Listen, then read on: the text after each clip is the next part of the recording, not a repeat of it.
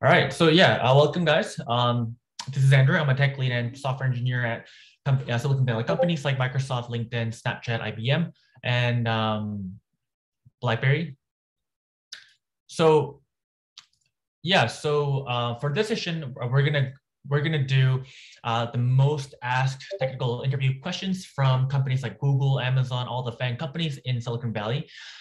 Yeah, and then before I get started, make sure to check out HiCounselor.com if you're looking for a full-time job as well as internships. I do a lot of technical interview questions, answers that are actually asked in these companies. I do group coaching as well as one-on-one mentorships on how to get into software engineering / data engineering and data analytics role. So apply the referral code Andrew ANDREW on HiCounselor.com, and then I'll do prep for companies like Microsoft, LinkedIn, Snapchat. For my LinkedIn, go to my LinkedIn URL that's shown on the screen share, and then we'll get started. So yeah, the first question that we're gonna study together is actually going to be has to do with numerals, strings, as well as sort of like like Roman numerals. So the question is this: the Roman numerals are actually represented by 7 different symbols. In case you didn't know, it's M, D, C, L, X, V, I, where the M stands for, well, has the value of 1,000. D has 500. C has 100. L has 50. X has 10. V has 5, and I has 1. Okay. So the first question is, and obviously, for example, 2 is written as, II in Roman numeral, just 2 ones added together. So 12 is going to be written as XII because it's going to be 10 plus II. The number 27 is going to be written as, for example, XXVII, which is essentially XX plus V plus II. So Roman numerals are usually written largest to smallest from left to right. But the numeral for 4 is not III. Instead, the number 4 is written as IV. So because the 1 is before the 5, we subtracted making 4. The same applies to the number 9, which is going to be applied as IX. So there are 6 instances where subtraction is going to be used. So the rules here, I can be placed before V and X, which is 5 and 10, to make 4 and 9. X can be placed before L, 50, and C, 100, to make 40 and 90. C can be placed before D, 500, and M, to make 400 and 900. So our goal is to convert Roman numeral into integer. So for example,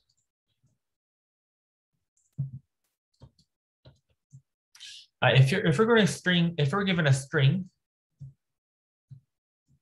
MXCIV, that's going to be 1994 because M is 1,000, CM is 900, XC is 90, IV is 4. Okay, so again, as with the previous session, so I'm going to give you around 3 to 4 minutes to think about how you should approach this, about the implementation, and then we'll solve it together.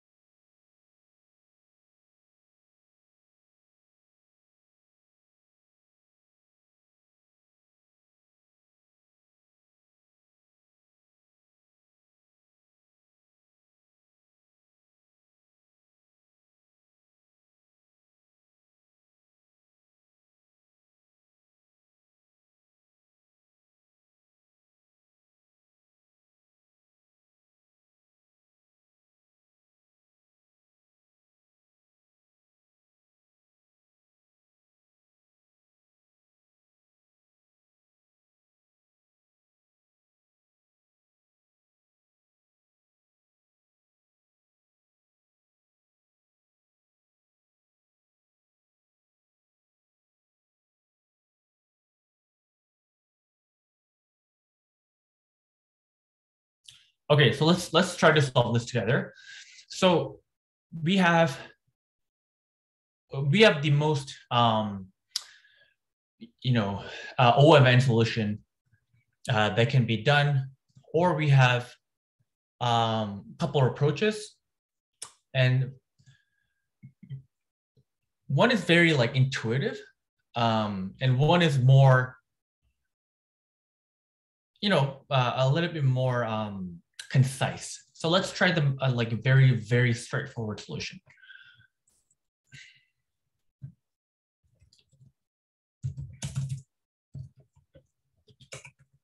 We're going to be passed in string S.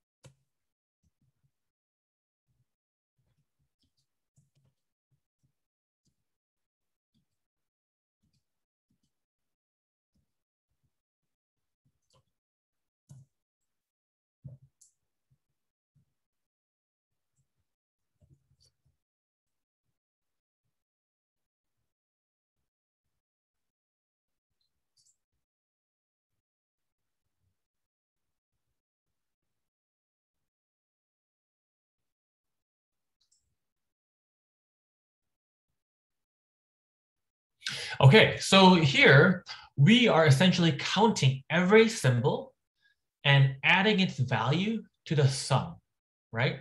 But we're subtracting the extra part of special cases. right? So every part we see MDCL XVI, right? MDCL XVI, we're adding up 1,500, 150, 10, 5, 1. And then every time we see the extra part of special cases, we minus that or subtract that. So that's where you get minus 2, minus 2, minus 20, minus 20, and 2 minus 200, and minus 200. So I mentioned there is a more concise solution to this. And for that, we don't have to type in everything as if it's hard-coded. So for this one, let's try in Python code.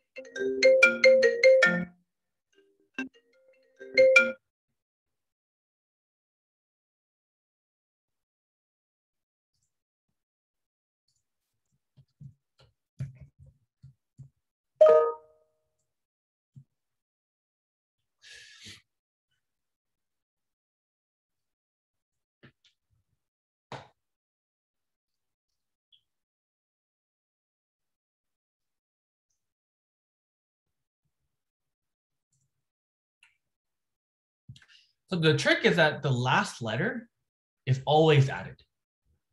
The last letter is always added. And except for the last one, if one letter is less than its latter one, then that letter is subtracted, right? From the range 0 all the way to the end. If the previous Roman is less than the one after, then we subtract that letter. But in other cases, the last letter is always added to Z. And you can actually do this using a dictionary and travel backwards. But this is the general idea. You initialize Roman numerals, and then you iterate from beginning to the end. And then if, so in all cases, you add the last letter to Z, except the last one, if one letter is less than its latter one, then this letter is subtracted.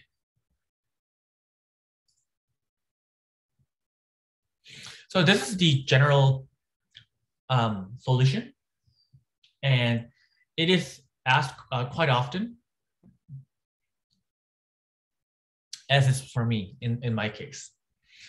So let's try maybe a little bit harder question. Question is, you're given n pairs of parentheses,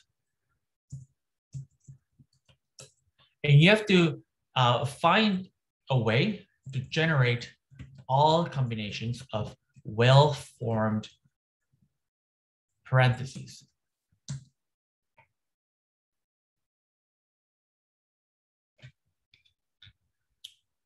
So for example, you have n equals 3.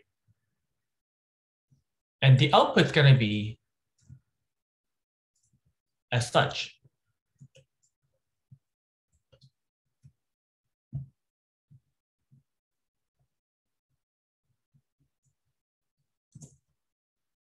Because these are well-formed with the pairing is correct. It's opened and closed for each parentheses. So this is called well-formed parentheses, and you have to generate all combinations of these pairs. So again, for the implementation, let's think about how we should approach this, and I'll give you 3 to 4 minutes, and then we'll solve it together.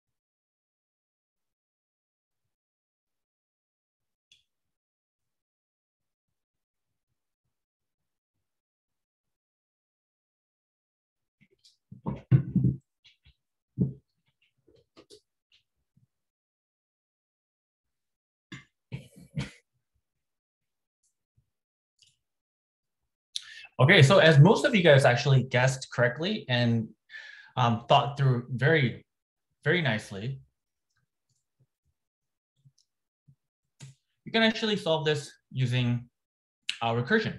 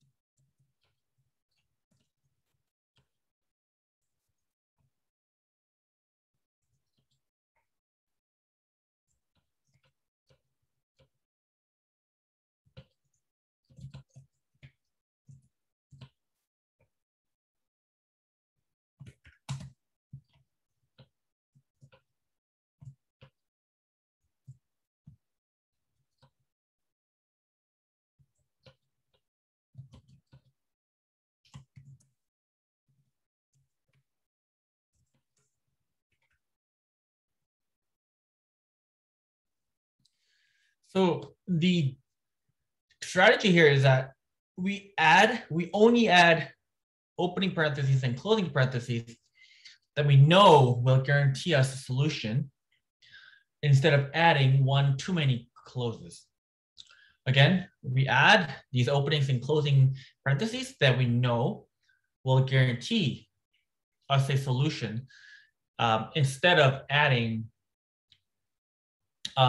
one too many close. So once we add an opening parentheses, we will then discard it and then try a closing parentheses, which can only close a valid opening parentheses. So each of these steps are recursively called. So essentially the goal here is to print a string of opening and closing in a certain order.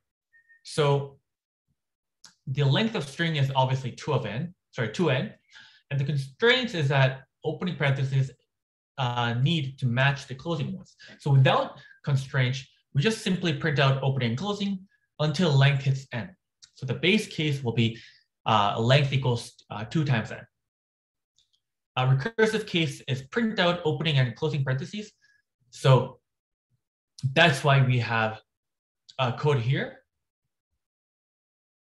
And then adding opening and closing here. We have to add these constraints. So we need to be able to interpret the meaning of the constraints. Well, firstly, the first character should be opening. And second, at each step, you can either print open or close. But if you print close only when there are more opening parentheses than closing parentheses. So you stop printing out opening parentheses when the number of parentheses hit n. So this actually merges and converges into second condition. That's why we have this recursive case. If open is less than max, then we backtrack and use the helper with open plus 1 and s plus opening parentheses.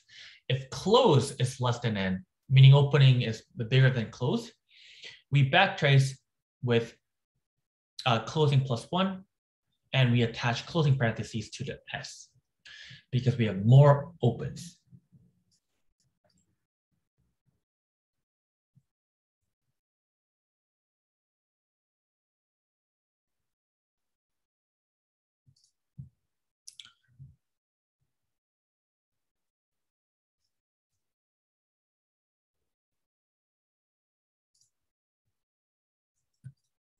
Okay, so next problem.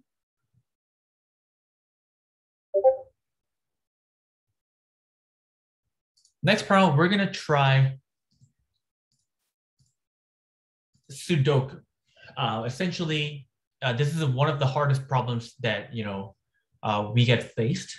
Maybe in like senior engineer or mid-level engineer, but essentially we have to write a long program and software to solve Sudoku puzzle by filling in empty cells, right? And obviously, Sudoku solution has to satisfy a couple of rules. The first one being each of the digits from 1 to 9 has to appear exactly once in each row and exactly once in each column. And these digits must also occur exactly once in each of the 9 3x3 sub boxes of the grid. So for example, if we have this matrix, the input's going to be something like this.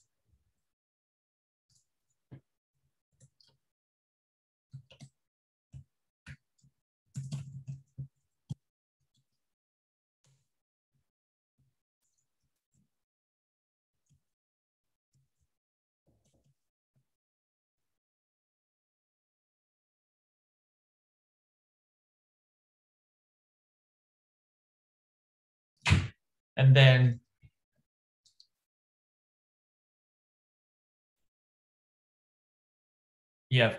so the dot represents a space.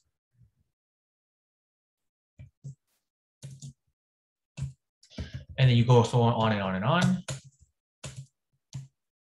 And then the next row appears as 6, 7.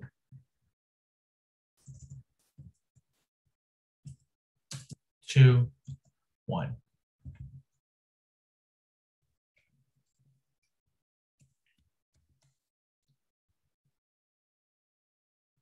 Oops, sorry about that. That's going to be dot. Yeah. So your input is going to be in this format. Let me just finish up this part. 9, 1.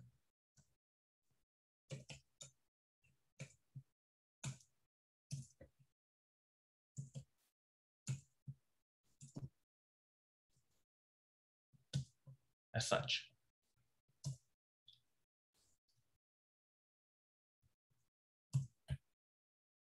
Yeah, so you obviously have to get the output in the same format as in this matrix format.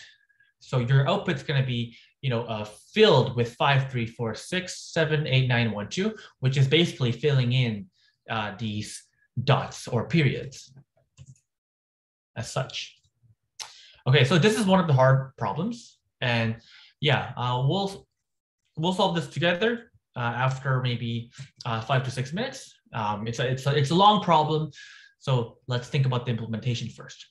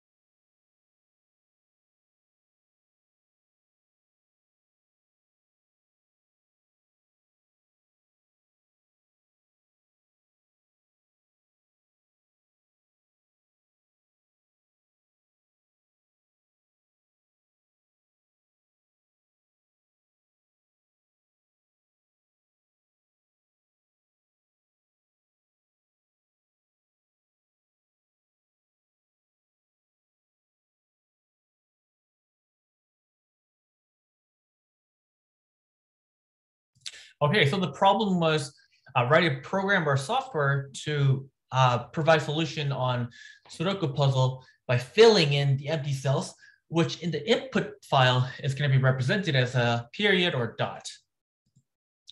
So the strategy is going to be, we try 1 all the way through 9, and we execute 1 through 9 for each cell. So obviously the time complexity is going to be O of 9 to the power of m, where m represents the number of blanks to be filled in. That's because every blank can have 9 choices, right? From 1, 2, 3, 4, 5, 6, 7, 9, 10. So details are going to be as follows. So let's try this. Public class. We're putting in 1, 2, 3, 9 in all the blanks.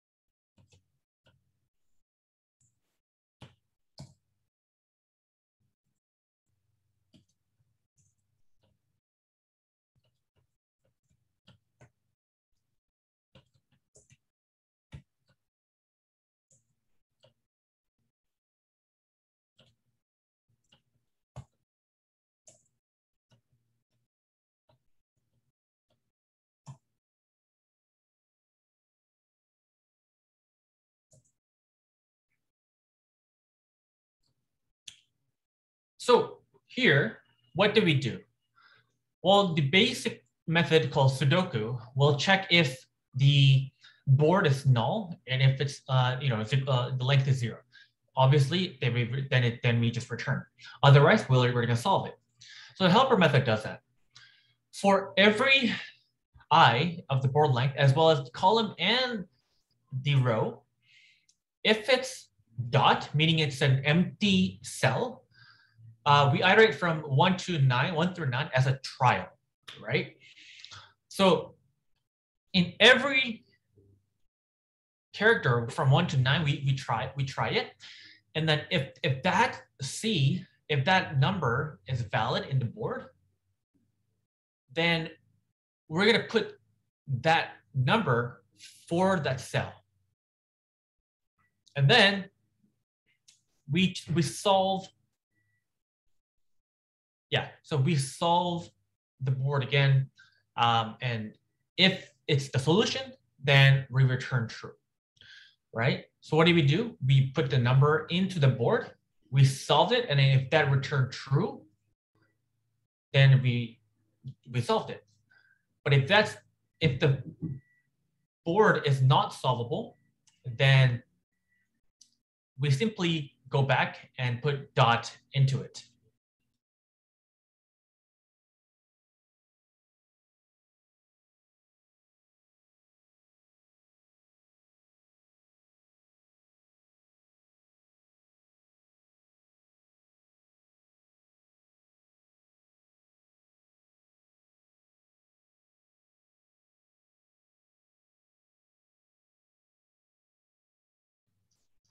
Essentially, in the end, the is valid is simply going to check the row, the column, and it's going to check the 3 by 3 block.